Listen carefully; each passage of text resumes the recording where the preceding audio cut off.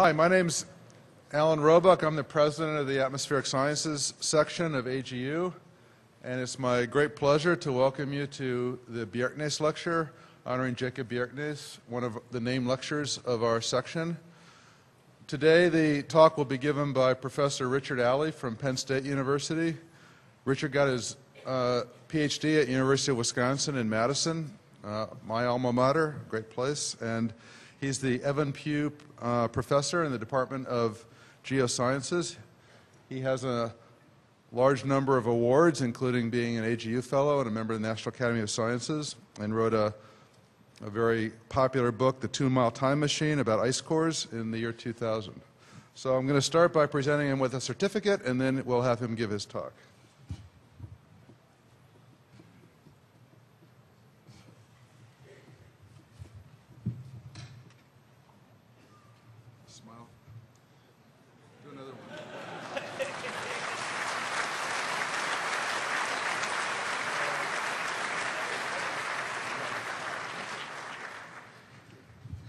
Thank you, Alan. Thank you to all. Alan is an amazing scientist, has done wonderful things.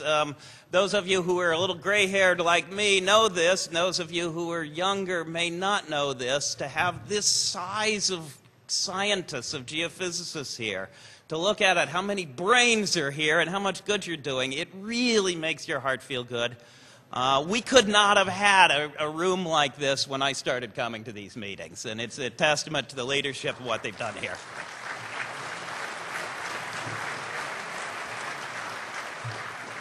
So you may know I'm not an atmospheric scientist, except by default, and so but I do a history of atmospheric science. And so what I'd like to do is take you on a history tour, and we're going to eventually try to do something with CO2 before we get done. I owe thanks to a whole lot of people, to colleagues who have gotten here, to funding agencies who have really helped me along. AGU, I would note that Professor Bjerknes was an Arctic researcher, among other things, so those of us who like the poles can claim him. He was in the weather forecasting team for the first airborne crossing of the Arctic. And thanks to you, and of course if I screw up, it's my fault. So we'll go with that. And if you've been following the news, if you've been following the blogosphere, I think you probably know that these are interesting times. It is, and I'll show you a slide in just a moment, how many people are interested in our science and would like to understand it. How many people are interested in our science and seem to wish to distort it sometimes. And I'll show you an example of that in a moment. So with my title up here, The Biggest Control Knob, let's be very, very clear. We cannot fire either the climatologists or the meteorologists once we know that CO2 makes it warmer. This is not the answer to everything. It tells us nothing really exciting about regional climates. It tells us nothing really exciting about ENSO and a bunch of other things. So there are more things than CO2 that matter. Studying them is wise. They should be in what we do as we go forward. So as I focus on CO2, remember I'm looking at this through the lens of a historian. And I think what you'll find is that by doing that, it turns out to be fairly useful. Now, this is where I said these are interesting times. Okay? This is a copy of an email that was sent to my administration by an alum. And said alum copied me on this, so I believe I am fair. The alum asked for certain personnel changes to be made, and I have just put in the ones that relate to me.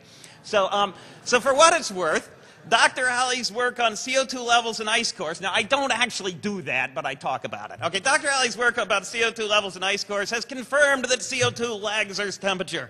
This one scientific fact alone proves that CO2 is not the cause of the recent warming. I continue to mislead the scientific community. There should be prompt response, getting rid of me. I have crimes against the scientific community, Penn State, the citizens of this great country, and the citizens of the world that must be dealt with severely because of my shameful activities. Okay.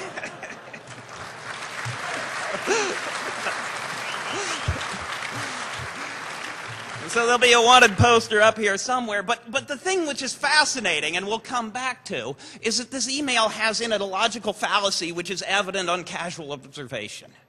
And I think it's worth our understanding at some level how polarized the world is, how easy it is for someone to misunderstand our science if they aren't fully within it, the amount of education, the amount of outreach, the amount of clarification that we have to make to get from this to a proper scientific understanding.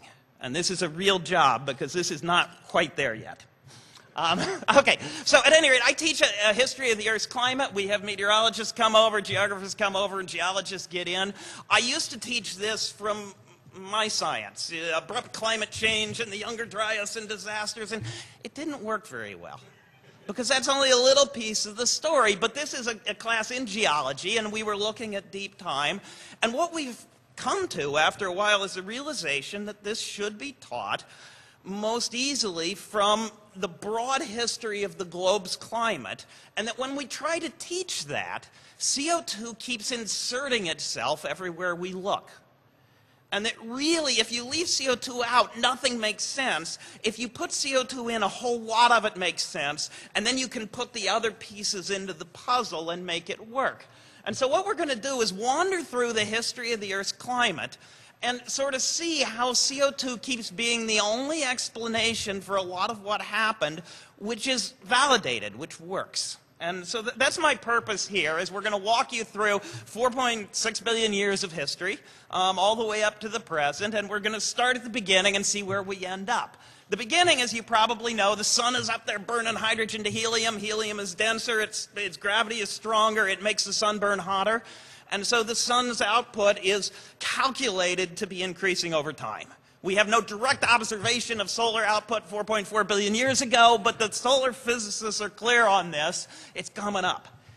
If you try to keep the liquid water on the surface of the Earth with 70% of modern sunshine, if you try to do that by changing the Earth's albedo so we soak up more sun, it has to be perfectly black. And a perfectly black Earth is not going to work. And so in point of fact, what we do is we know from geologic evidence that there is liquid water way back. And that in turn means we have to have a stronger greenhouse. Now there's a whole bunch of people have looked and said, so what could have been doing this? Is it methane? What's the methane do in the upper atmosphere with clouds? Is it something else? Is it something else? So far, there's a whole bunch of people still trying to find more greenhouses. They may succeed. But so far, the only thing that really works is one that came out of work of my colleague Jim Casting and others, which is this CO2 rock weathering thermostat. It is a beautiful, simple thermostat. Volcanoes put out CO2 and volcanoes put out rock. And the rate at which volcanoes put out CO2 and rock has very little to do with the surface temperature. The recombination of the CO2 and rock, we call rock weathering. It goes on, it's going on out there right now. And that's a chemical reaction which is thermally activated. And if you turn up the temperature, the recombination of the CO2 with the rock goes faster, but that draws down CO2, and then eventually it ends up in the ocean, and it goes out into the subduction zone, and it comes back out. But this piece doesn't care about the temperature of the air, and this piece does, and now it's a thermostat. Turn up the temperature, CO2 is drawn down, and that cools. Turn down the temperature, CO2 builds up, and that warms. And this one, it turns out, if you put it in models, it is sufficient to explain what happened. And so far, we can't find anything else that is. Okay, our physical chemical understanding says that this is working. We don't have sort of pound on the table, this is nailed, we're done on this one yet. But the best explanation is that this CO2 thermometer, the thermostat, is what has kept us with life in liquid water for 4 billion years. There's a very interesting thing comes out of this, which is if this is correct, if CO2 is regulating the really long-term behavior of the planet, can we demonstrate it? Is there anything that would demonstrate it? And it turns out there is. Because the CO2 thermostat takes 500,000 years or so to work, which means that it's possible to get fairly large fluctuations in temperature before this thermostat brings it back. And in particular, we have these, all our students have big fights about who gets to talk about snowball Earth because it's way coolest. And so, in point of fact, the snowball Earths demonstrate that this thermostat really is working with moderately high confidence. As you probably know, and I'll show you a picture in just a minute, there are certain intervals in Earth's history when we have low-latitude glaciation. You look at, a compass needle plunges at the poles, and it's sort of horizontal at the equator. Well, you've got compass needles frozen in the rocks, and they tell us that there's glacial deposits at sea level interleaved with marine deposits near the equator as well as near the poles at certain times. That is indeed possible even with the thermostat, because if you turn down the temperature fast, you can make it cold. And if you make it cold and you get a lot of ice down near the equator where it's reflective, it gets really hard to get warm again. And you would build up a lot of volcanic CO2. And then when it got warm, all that CO2 would break down rocks like crazy. And it would dump in the ocean, and you should have huge amounts of deposits of rock made of carbon dioxide and other things at the end of a snowball. And so there's sort of a prediction here. If CO2 is our key to these deep time things, then sitting on top of the snowball, you ought to find the CO2 turned to rock by breaking down the rocks. And so what do you do? First of all, these maps, the little stars, the different colors are different rock types, but basically the little stars are where there are glacial deposits at certain times, and the equator runs across the middle in all of these, and you'll see stars on the equator and stars far away from the equator, so there's certain times it got really cold. Okay, and the data are pretty good. This is the kind of thing it looks like. Paul Hoffman here, these are drop stones from icebergs in a marine deposit, and on top is the capped carbonate. There's the CO2. It breaks down the rocks, it puts the material for carbonate rock into the ocean, it precipitates in the ocean, and there it sits. And all of the snowball Earths, where the glacier did it, have sitting on top of them the CO2 that built up and broke down the rocks. So it really does look like this is sort of going on. We don't have really good paleo CO2 barometers this old, but it sure looks like it's what's going on. So as we come younger, we get the ability to tell how much CO2 is in the air. Okay, so CO2 paleobarometers, I'm going to do about 2 or 3 slides on what these are. How do we know CO2 in the past? Okay, our gold standard is the ice cores. You drill an ice core, you break the bubbles, you suck the CO2 out, and you measure the concentration. Okay? We've only got about 800,000 years. There's a big effort trying to find million-year-plus ice that may yet succeed. We've only got one core that actually goes that far, and so duplication is back only, 400,000 or 500,000 years, something like that. But when you get younger than that, then there's lots of records, and they duplicate each other very well. This works. If you take the youngest samples that have just been made in the places where it snows like crazy, they match the instrumental record. If you measure the gases in the fern in the snow turning to ice, it matches beautifully with the instrumental record. If you go to different places in Antarctica, different snowfall rate, different temperature, different impurity loadings, you get the same record.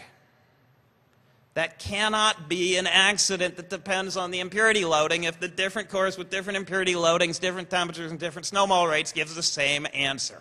And so we have high confidence that the ice core record really is good.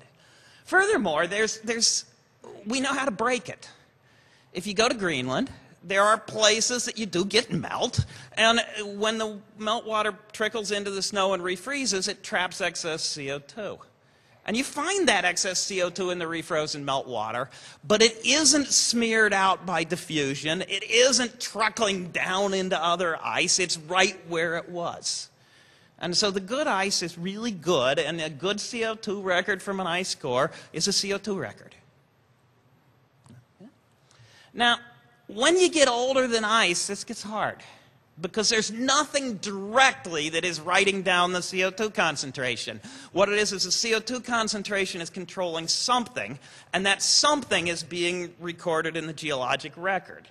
And so what you do then is that there are uncertainties. We probably will never get to the point of saying absolutely positively this one indicator gives you the CO2 history. However, there's several techniques, and there's really good people working on the different techniques, and the assumptions that go into them are largely independent. And so when the different techniques agree, then we can have pretty good confidence that we actually are watching the CO2 history of the planet. So what are the techniques? One of them is basically if you were a plant, you use the fast-diffusing, easily reactive light isotope, carbon-12, if there's plenty of CO2. And if you don't have much CO2, you have to use the heavy stuff because that's all that's left. And so the ratio of heavy to light carbon in a plant is a measure of the availability of the CO2 for that plant. The places that we usually find remains of plant that are useful for reconstructing this are particular really tough molecules from cell walls of bugs that live in the ocean that can go right through the gut of a worm without being broken down, or the carbonates in the soil that got their carbon from the air ultimately, or things that grow in fresh water that don't fractionate too much against CO2. And so all of these different things are ultimately telling you about CO2 abundance in the plant's environment. If you go in the ocean, the places that there aren't huge numbers of plants growing so that CO2 is drawn down by the plant growth, then that's a pretty good measure of what's in the air. Okay, now a different suite of indicators. There is boron in the ocean, and the boron comes as BOH3 or the charged BOH4 minus, and you can see with that OH in there that the fractionation between these is going to depend on the pH of the ocean, which listens to CO2. You crank up CO2, you put more H plus in the ocean, the H plus grabs off the OHs from there, and you make more of this stuff. Well, it turns out this is the one that goes into carbonate shells of little critters growing in the ocean, and so you can get an idea of the ratio of these from how abundant that is in the shells. And it also turns out that the boron isotopes fractionate between these, and so you can get an idea of the pH of the ocean from the isotopes as well as from the amount of boron that goes in. And then you do something completely different. If you're a plant, you breathe through stomata in the lower side of your leaves, and you also lose water through that. And so if you're a land plant, if you do too much breathing, you lose water and you dry up and die. And so you want to get enough CO2 to live, but you don't want to dry out. And so if you're grown in a high CO2 environment, you don't make many pores to breathe through. And if you're in a low CO2 environment, you got to have the CO2, so you make a bunch of them. So the number of stomata in the bottom of a fossil leaf is a tracer of CO2 in the atmosphere. And then there's a variety of things that sort of, if you're making fossil fuel, you're taking CO2 out of the air. If you're burning fossil fuel, you're putting it back. If there's more volcanoes, there's more CO2. So Bob Berner and colleagues have been working for a long time to use the geologic record through models to understand the history of CO2. So there's a whole bunch of different paths here. And they work pretty well. Not perfect, but pretty well. Now, if we're going to do paleo-CO2 barometer, what might change CO2 in the past? And here's the broad outline. If you have more volcanoes, they put out more CO2. If you feed more shells into the volcanoes to melt, they put out more CO2. If you have less rock weathering, the CO2 stays up there. So if everything is flat and there's huge thick layers of soil, then the atmospheric CO2 can't get down to beat up the rocks, and so the CO2 tends to stay in the air. And then there's the fossil fuel terms. So essentially it's the weatherability of the surface, how much is coming out of volcanoes, and what we're doing with organic carbon are what control CO2 over geologic time. So I hope you can sort of get the idea that, you know, if there's a mountain range, the soil falls off of it and the CO2 can get to the rocks, and you make mountain ranges in continental drift, and that takes 50 million years or 100 million years. And so you're going to see big changes in CO2 over long times as you tweak these things. Evolution, when you get land plants, it changes. You can now make coal. If you don't have land plants, you can't make coal. If you can make coal, you can bury organic carbon. So evolution is going to affect carbon over long times, and mountain building and plate tectonics or drifting are going to affect CO2. So here's a story, very nice story. The data are on here. 400 million years ago is on your left, the day is on your right. Various reconstructions of CO2 from indicators are shown by the different colored curves down here. The model band coming from the geocarb 2, which is an offspring of BLAG, is shown in the green shading. A lot of uncertainty, but you'll see certain patterns which are rather nicely preserved in here, and a fair amount of agreement. Hanging down from the top is how close to the equator ice was getting. No ice to speak of, ice getting pretty close to the equator. No ice to speak of, ice getting pretty close to the equator, halfway down, sort of. So there's 45 degrees right there. Okay, what you might notice is that these hang down in the low spots here. When CO2 is low, we have ice. When CO2 is high, we don't have ice. Thus far, we have not found any possible way to explain this that does not involve some level of causation. The CO2 makes it warmer, and the warmth melts the ice. And this sort of works, and you just see it right there. When I was a student, this was a problem, and it turns out that there actually is a drop in CO2 right there. Work by Lee Kump and others is showing that. I'll come back to that later. But broad picture is CO2, temperature, you know they're going with each other. And the next slide, I'm going to focus in on this one. This is not a complete CO2 story, but if you haven't heard this story, it's just truly amazing. You gotta hear this story. Right, 251 million years ago, basically almost every critter on the planet dies. There's a great dying, the end Permian extinction. Maybe 95% of the species go, but because you can keep a species alive with a reasonably small number of individuals, this is really nasty. Okay, and it turns out that there are bugs in the ocean, green sulfur bacteria, that use hydrogen sulfide rather than water in their photosynthesis. And they have very interesting biomarkers. And those biomarkers are found widespread at the time of the dying. Which means, and these things are living in the photic zone of the ocean, and they're living on hydrogen sulfide, which means that the ocean's surface is full of hydrogen sulfide. And if you breathe very much hydrogen sulfide, you die. And it's probable that that was true for a whole lot of oxygen-breathing critters back in the past. And so sometime here, the ocean gets full of hydrogen, it runs out of oxygen, and then it gets euxinic, and it fills up with hydrogen sulfide, and then it kills off most stuff on the planet. And it turns out that that happens to be a warm time. There's a big warming coming up to that. And the warming seems to have been because there was a big volcanism. Most of the time, volcanism sort of behaves itself. It has time variations that are very important and that Alan Robock works on and recreating that history. But the mantle down there is, if you could see the mantle sort of sped up a few million times, it would look like convection clouds. You know, you get these big rising plumes of things. And if you try to shove a rising plume up, the top sort of gets blunt sometimes. You get a mushroom cloud.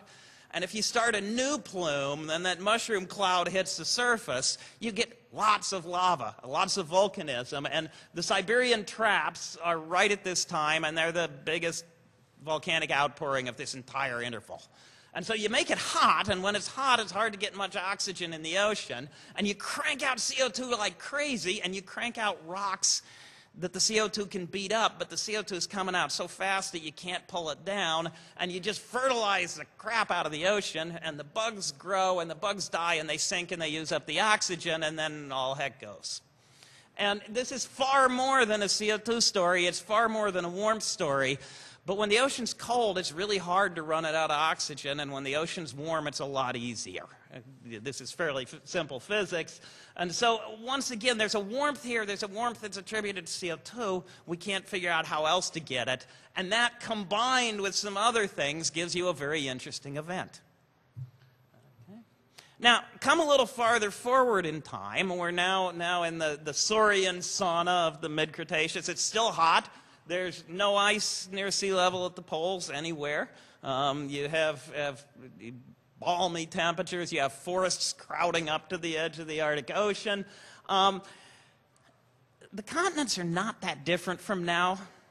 And if you put them in a model, as has been done, you know, you melt all the ice and the sea level gets a little higher, and that changes the planet's albedo a little, and you get a little bit of warming, and you move the currents around, and you might a little bit of warming with some configurations. You can't get much. And so it's really stinking hot, and the only explanation we can find on this is that CO2 is really high again.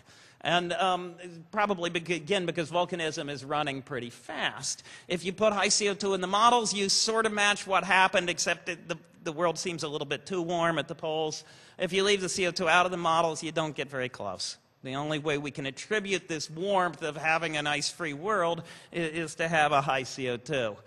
These are some data on that. Over here on the left, this is from Karen Bice's work and others. Over here on the left, this is a temperature scale in degrees Celsius for a site, Demerara Rise down in the Atlantic Ocean at 9 north. And today temperatures are down here, and in the Cretaceous, the Saurian sauna, the temperatures are up here about 37 or a little, maybe 38, something like that Celsius. That's pretty hot for an ocean temperature. Even if it's a little bit restricted, you start cranking up to 37, and that's hot. CO2 reconstructions were over here. Before us, it was at this level, and we've raised it to about this level. And back then, it was about this level. Depending on how much fossil fuel there is, we might get to this level and we might get a little above this as we run into the future, which is worth thinking about because that's quite a warming. Whether we'll get that or not is an interesting question. But at any rate, high CO2, high temperatures. We can't explain them without them being causal, okay? That was right in here, the Saurian sauna and this warm time in here, no ice. Now we're going to focus over here as we're cooling towards the ice. There's one more little blip that we need to look at right in here, and then we'll slide down into the Ice Age world. That little blip, so here we are, the dinosaurs die here. CO2 did not kill the dinosaurs, the meteorite did. It has nothing to do with CO2, okay? There is more than CO2 in the world. The dinosaurs die right here, and, but we can't find many other big meteorites, okay? And then there's some interesting little blips along here, and we're going to look at this little blip right there. And that's a very interesting little blip. It's where the Paleocene meets the Eocene, and it is a thermal maximum, so we call it the Paleocene-Eocene thermal maximum. Geologists are fairly literal sometimes. Okay, what do we find there? There's a big isotopic anomaly that it says CO2, CO2, CO2. Maybe starting as methane, but going to CO2, okay? There's a big temperature change. The whole world is already hot, and it cranks up a few degrees C in a fairly short order. The ocean acidifies, and all the shells on the seafloor are dissolving, and there's a big extinction event of things that live on the seafloor. Pretty much all the ecosystems get kicked around. There's huge migrations. There seems to be the start of some evolution going on. There's a lot of ecosystem disruption. Things get out of place and out of time, as it were. You can't possibly blame this on drifting continents. It rises in a few thousand years, and it falls in a few tens of thousands, 100,000 years. So this is not a drifting continent thing. The CO2 shows up, and it gets hot. And it's fast compared to other things, and the way that it recovers looks just like our carbon cycle models. It's beautiful. It really does. Here it is. These are ocean sediment cores, and most ocean sediment core, if somebody drilled the ocean sediment core, they're looking for dead bug shells to analyze to do paleoclimatology, and then the core is usually sort of whitish because it's full of these foram shells that have carbonate in them. And if you come up here, it's sort of white, and it turns dark. And there you can see the drop in carbonate content, and then over 100,000 years, it turns white again. And this is, the shells on the seafloor were dissolved, and there's no new ones getting to the seafloor. The ocean has gone acidic really, really strongly, and even at fairly shallow depths, that's 2,700 meters, and this is as you go deeper. So right there is the event. The ocean is acidic, and that has an extinction event with it. If you turn that on its side, here we are from 56 to 54 million years ago, and here we go, and there's the CO2. That's the signal of the CO2 kicking the isotopes of carbon. Boom, and it comes back. And here's the signal of the temperature. Boom, and it comes back. The CO2 went up, and this is up in CO2 world. The CO2 went up, and it got warm. And there you see them running together with each other. If you do it on land, this is just the signal of the CO2, not the temperature. But if you do it on land, this is in carbonate nodules in the soil, and this is in teeth. It doesn't matter what you measure. You can line everything up now based on this CO2 release and the isotope excursion from it. This is where Carano et al., Peter Wilf at Penn State is in on this.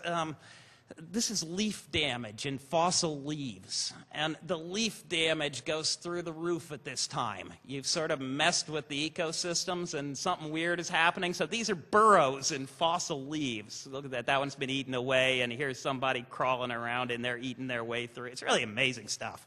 Okay, so we keep looking at this, and we go really deep and we go shallow in time, and all we find is that temperature sort of looks like CO2, and we don't find any other way to explain this, okay? Now, when I started doing this, when I was learning this as a student and as a young professor, there were a bunch of places that we'd point at and say, oh, but there was a big global change and CO2 didn't go with it. And in the time I've been in this field watching, almost all of those have disappeared. So the Ordovician, we thought, well, there was glaciation when CO2 was high, and then you sort of refine the sampling, and look, there's a drop in CO2 at the glaciation.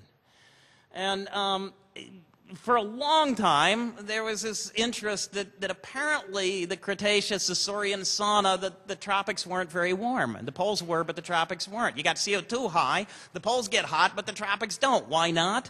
Because the shells had been changed and they weren't really recording the temperature. And if you find the shells that are buried in the mud and are really, really hard to find, but you get some poor grad student who finds them, you find it was really stinking hot. And so the problem disappears. I'm going to show you the next one. This one we're not done with yet.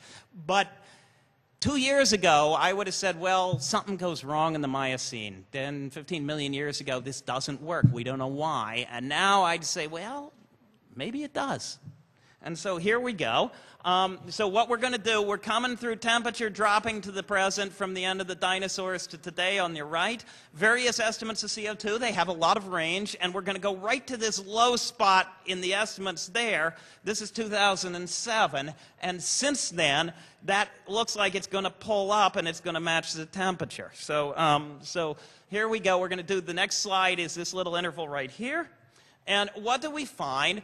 The green curve is temperature from 25 million years ago to 10 million years ago, cooling along here. 2 years ago, what was available to us were these estimates of CO2 from two techniques that don't totally agree with each other, that get really low values, and that don't match the temperature. And we just said, wow, we've got troubles here. 2008, a new indicator is brought on, and you know, those sort of track the temperature. And that's the yellow with the black circles sort of looks like the temperature. So now we've got a disagreement.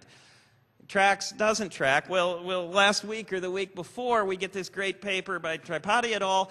Temperature is now on the bottom down here and CO2 on the top. I'm sorry I didn't have time to get these replotted. But so here's temperature and here's CO2, and they again are tracking each other. And I'm going to just graft some plots together. Green is the temperature history. You see just faintly in there the old measurements that didn't match, and then the new ones and the new ones, and they agree with each other pretty nicely. Now this one we don't know, because this is good science and this is good science. So we're not sure. There's still some uncertainties floating around in there. But 2 years ago, I would have said, wow, we've got a big global temperature change and it's not CO2. And more data, it sort of tracks the CO2 again. And so the anomalies are disappearing fairly rapidly. And there aren't a lot. I can't sort of think right now what I would point at and say, wow, there the temperature did something big without CO2. Okay? And that most recent indicator actually tracks the ice cores very well. So that's something that's worth noting. Okay. Now, we're going to do the ice cores here briefly. This is the one that I'm supposed to be fired for. You'll remember that CO2 goes up and down, temperature goes up and down, and they sort of look like each other. But we know that the CO2 is not causing that. This is a fast Fourier transform of the temperature, and you'll notice that there's a peak here, and there's a peak here, and there's a couple peaks down here. And the position of those peaks was predicted 50 years before it was observed. And the predictions were this arrow from the eccentricity of the Earth's orbit, this arrow from the obliquity of the Earth's orbit, and these arrows from the precession of the Earth's orbit. There's no doubt that that the ice ages are paced by the orbits. There's no way that the orbit knows to dial up CO2 and say change. The orbit has to change the ice sheets and other things that then have to change the CO2. And so it shouldn't be terribly surprising if the CO2 goes a little bit behind. Now remember, the argument against me, CO2 lags Earth's temperature. This one scientific fact alone proves that CO2 is not the cause of the recent warming. Okay? In case, first of all, don't blame Penn State. I don't know what went wrong this time, but we do a good job. Okay? And in case you ever run into this one, and I have heard this one from important people in government as well, let me do something for you here that may prove useful if you have to discuss this out in public. There's no question CO2 and temperature have changed essentially together. The data are good. And there's not much doubt that at times the CO2 is a little bit behind the temperature by a few centuries. The temperature never goes very far without the CO2. The CO2 never goes very far without the temperature, but they're not perfectly together. Okay? So what I want you to do is think for a minute. I go out with my credit card and I'm doing Christmas shopping and I go into debt. Right? I overspend and I'm in debt. And so my credit card company is gleeful because now they can collect interest payments, and I go deeper into debt. Now, remember that interest lags debt. Now, this correspondent to my administration has said that because CO2 lags temperature, there is no possibility that CO2 can contribute to temperature. By the same brilliant logic, interest lags debt, so I never have to worry about the credit card company. They never can damage me. It's wonderful. Okay, right? Okay. Now, but you might ask the question: how do we know that interest contributes to debt? Well, first of all, if you try to, you go fundamentals of economics or bookkeeping, and they say, well, if I give money to the bank, they have my money. And if I don't have the money to begin with, I'm deeper in debt. And then you go and you try to build a little numerical model in your Excel spreadsheet, and you see if interest explains the debt, and it does. Right? So then you do this for climate, and we know that the orbits drive the warming that causes the CO2 rise, it causes more warming. The CO2 is lagging the warming. How do we know CO2 adds to the warming? Well, it's physics.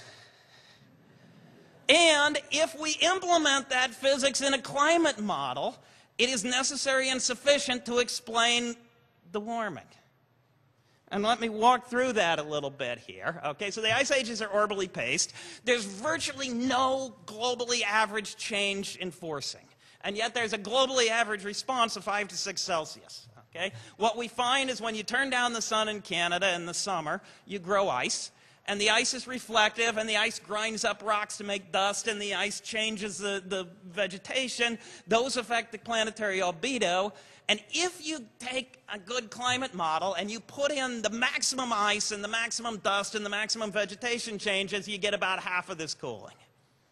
And that's cheating, because you can't get the ice and the vegetation without changing the CO2 in the model. But at any rate, you only get about half. If you put in the greenhouse gases, and especially the CO2, you get the other half.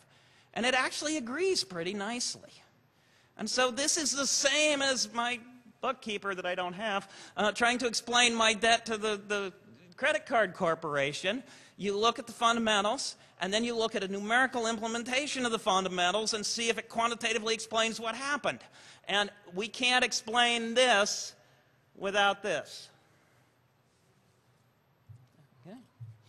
So why the CO2 changed, I had a bunch of slides that I took out because we're going to run out of time, but we're still working on that. Basically, I don't know if Wally's around, but for a number of years, Wally Broker used to generate new hypotheses for the CO2, and as usual, he was right. And he put out several of them, and probably several of them actually contributed when all is said and done. The most interesting one now, and the one I think people think really was most important, as you know, things live in the surface water. They turn CO2 into plant. Plant gets eaten by animal. The animal dies and it sinks, or it poops and it sinks. And that CO2, the organic stuff, gets burned in the deep ocean and releases CO2. Burned in plants and bacteria and what have you. So life is putting CO2 in the deep ocean. If you put it down faster or you bring it back slower, you raise CO2 in the deep ocean at the expense of the atmosphere. And if you put more sea ice or you stratify the Southern Ocean, you tend to trap the CO2. And it looks like that is a piece of the story. It's down there. Okay. So I hope I've convinced you as we walk through the history of the planet that CO2 is necessary and sufficient to explain most or all of the big temperature changes of the globe. Okay?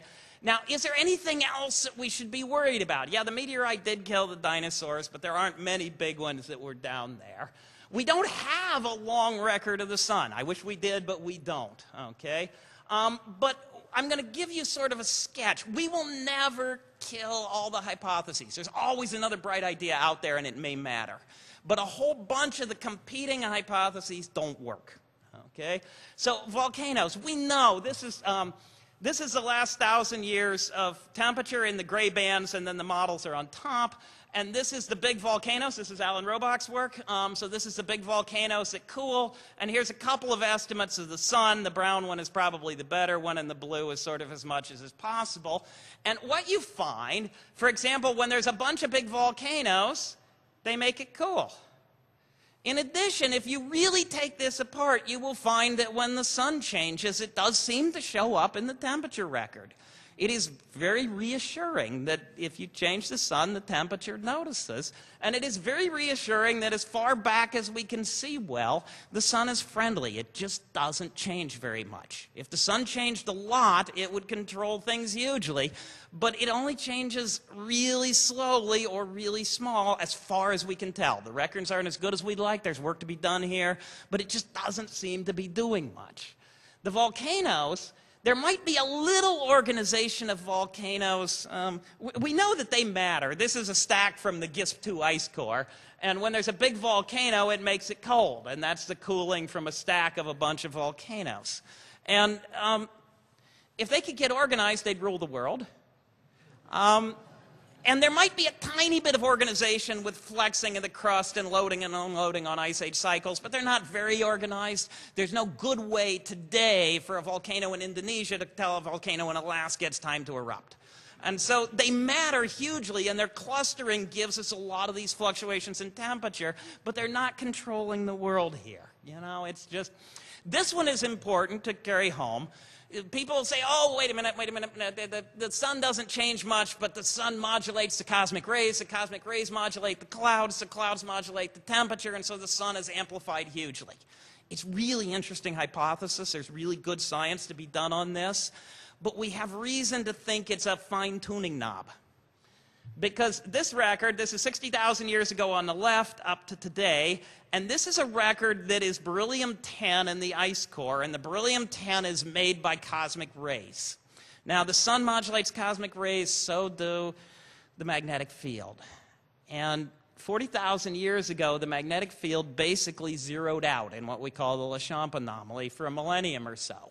And when it did, the cosmic rays came screaming into the Earth system, and you see in basically all sedimentary records this peak in cosmic ray-produced nuclides. We had a big cosmic ray signal, and the climate ignores it. And it's just about that simple. These cosmic rays didn't do enough that you can see it. So it's a fine-tuning knob at best for this picture. Okay? Space dust, it just doesn't seem to have changed over time, and there isn't very much of it. Okay? So now, okay, so now I got to get done here because we're going to run out of time real fast. But now let's do a little bit about climate sensitivity. CO2 matters to temperature. We can't find anything else to explain what happened. How big are the changes? Okay, what's going on here? The models actually do pretty well when you compare them to the past, which means that sort of the mid-range isn't bad. Now, there's cheating on the ice age cycle because you have to get half of the cooling from the ice sheets being reflective. You have to put the ice sheets in, but you really need the CO2 to get the ice sheets. And so the sensitivity to CO2 on the glacial interglacial cycling is probably a bit higher than the models have in them. The sensitivity, it's really hard to get the poles warm enough with modern models, so there's maybe a little more sensitivity to CO2 in the real world there, too. This is a very interesting experiment. We have this thermostat of rock weathering. if CO2 didn't make it warmer, then when there's more volcanoes, the CO2 would just stay in the air and we'd have indications of huge amounts of CO2. And so this is work by Royer et al. It's a very interesting thing. So that sort of running through the middle here is the history of CO2. The green curve is the history of CO2 if climate sensitivity were huge, 6 degrees Celsius for doubled CO2. And the red curve is the CO2 history if it was only 1.5 degrees Celsius for doubled CO2. If CO2 doesn't warm much, when the volcano puts out more CO2, it just stays there, and there were times that there were lots more volcanoes, so there should have been immense amounts of CO2, but there weren't. And this also shows us, in fact, the best fit here is 2.8 Celsius for doubled CO2, which sort of looks like IPCC numbers. Okay? So what we find is that sort of, you could find somewhere in the literature people saying, oh, you get less than 1 Celsius for doubling CO2, and you might get up to 12 Celsius. Paleoclimate says, nah, cut off the ends. The middle looks really good, except on ice age cycling and for warm poles, the world is a little more sensitive to CO2 than the models it looks like. Okay. So where do we end up? We're gonna get out of here in a hurry. If higher CO2 warms, the Earth's climate history makes sense. And if CO2 doesn't warm, we have to explain why the physicists are stupid, and we also have no way to explain what happened. And it's really that simple, okay? We don't have any plausible alternative to that at this point. And so it surely looks like it, CO2 can be a forcing, it can be a feedback. The warming effect of a CO2 molecule, it does not remember why it's there. It only remembers that it is there. And the paleoclimate data show that sort of the mid-range models are right. And if there's a problem, the world is a little more sensitive to CO2 on some time scales than the models tend to produce. Okay. Now, be clear, there's lots of knobs that control the climate. The sun knob, we're really lucky it doesn't get twiddled very much. The cosmic ray, the space dot, the magnetic field, and the other knobs, if they matter, we can't find it yet. They're really interesting things to be learned, and I hope that the science rolls forward on those. But so far, they're either not doing anything or they're not doing much. They're fine-tuning knobs is how it looks. Okay? This is not a regional story. All right? You close the Isthmus of Panama, and the people that used to have coastal property don't anymore. They're climate changed. You take India from the pole and you run it to the equator, it's climate changes, okay? The Younger Dryas was a big regional thing. There's lots of things in regional climate that don't do much to the globe. The Younger Dryas is cold in the north, it's warm in the south, it doesn't do much to the global temperature. In terms of the things that people care about, CO2 is just a start, it's not the end. There are real interesting things to be done in here, okay? And I think there's a lot more work that needs to be done here yet, because where we really stand now, we're not quite yet at the pound on the table, this is nailed, we're done, this is our confidence interval level. The paleoclimate data are coming in real fast, they're real good, it's really sharp, but sort of these latest advances have not had time to percolate through to the IPCC yet.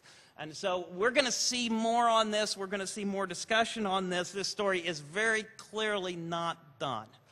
Okay? But it's fairly clear where we stand now, which would be an increasing body of science, indicates CO2 has been the most important controller on the global average climate of the Earth. And so I thank you so much for inviting me, and I hope we can take a few questions, and thank you.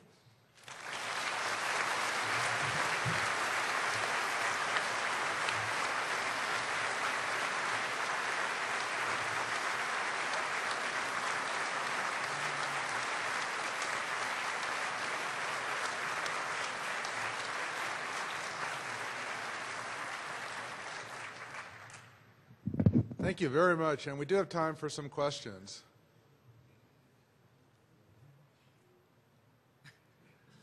Yes. There's one back in the middle here. Yes, please.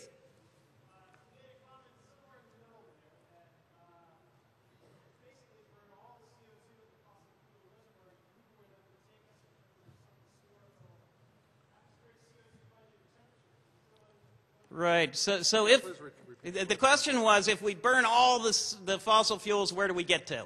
And there's this huge gap between sort of proven reserves and what we think is probably out there if we're really clever and really desperate. And so do we get it out of the oil shales? Do we get it? And people are kicking around numbers like 5,000 or 6,000 gigatons, I think is the number. There's a big number that's floating around on what might be recoverable. And if you take all of that and you turn it to CO2 pretty fast, there's some chance of getting above that Cretaceous level. And like I say, that was now, the temperatures may have been a little high at that site because the Atlantic is a little narrower and so the ocean circulation has slowed a little bit, but that was 37, 38 sea surface temperature. That was hot.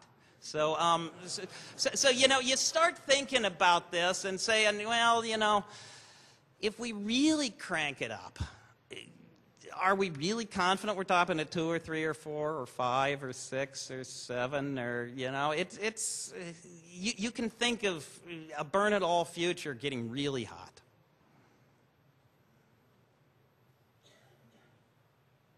Yeah, yes, please. Here? There was one right here.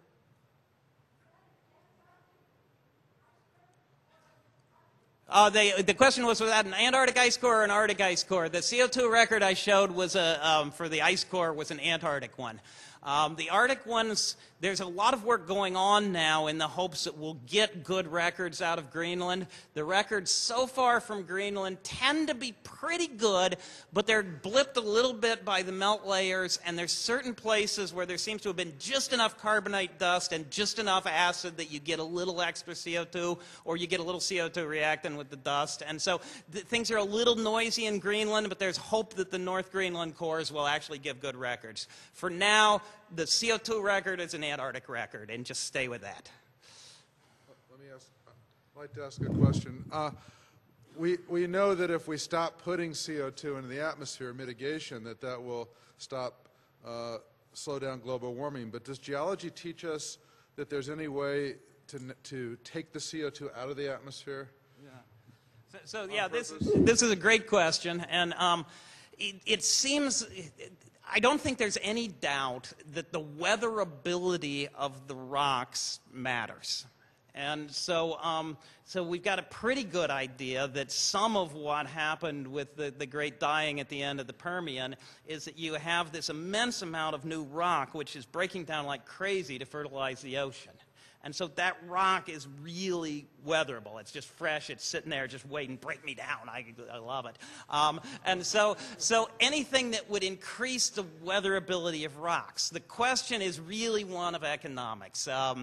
Can you make it go fast enough at an energetically low enough cost? If you could dig up an ophiolite, an old seafloor, and grind it up into really fine powder and spray a little water on it and let the CO2 react with it, the CO2 will turn into carbonate and go away. But how much energy did it take to dig it up and grind it into really fine powder? And so there are good people working on these questions so far, and there's also really good people, including Klaus Lagner, I think, has a display in the vendors, who are looking at the question of can we pull the CO2 out of CO2. People have looked at can we react the CO2 with carbonates, you know, dig up shells from on land rather than letting it do the job in the ocean and the coral reefs. So there's a lot of possibilities. None of it's looking real easy yet. And there's optimism, but yeah, none of it's looking real easy yet. So I encourage you to check Klaus's stuff because that is indeed interesting. But it's probably still easier to keep it out of the air than to take it out with what we have right now. But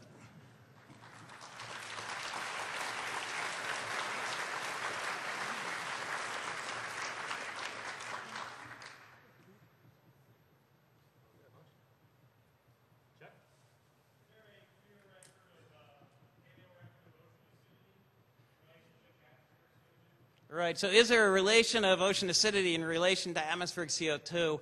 For the glacial interglacial cycles, essentially there is, because the work of Berbel-Honish and others using the boron isotopes, and now the work of Tripodi and others using the boron-calcium ratios, both reconstruct the Vostok CO2. And so we know what the CO2, so what they're doing is they're saying the ocean's pH is controlled by the CO2. But essentially, by doing the same time and the same resolution, they're checking whether that works, and it does. And so what you find is that the changes in the boron, which are a measure of the pH of the ocean, indicate a CO2 which very closely tracks the CO2 that was measured in the ice cores. There's a lot of work, there's a lot of ferment in the boron isotope community and the boron calcium community at this point. I'm sure we're going to see more refinements, but right now the sort of basic idea that ocean pH is tracking CO2 and looks very good. It looks very solid, and the few places that you feel most comfortable checking it, it works.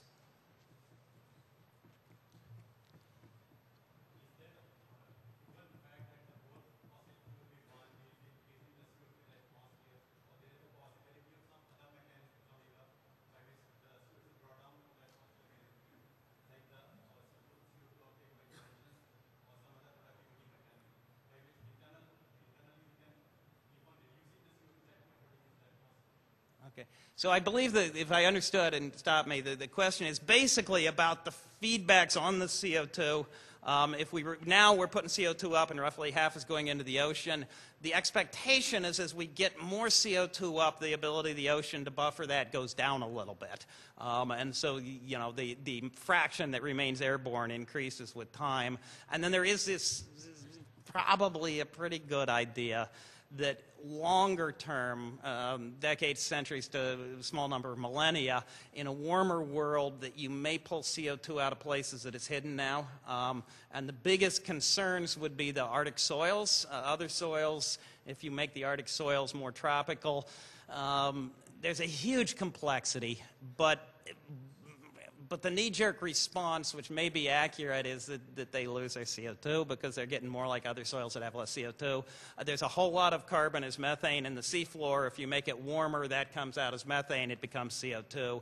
And so there's a lot of these reasons why you have a suspicion that as you go from decades to centuries or a small number of millennia, the sensitivity to CO2 that we put up actually goes up. And so rather than being 3 degrees warming from us doubling CO2, it might be more than that. One more question, Paul? No? Okay, well, thank you very much. Thank you.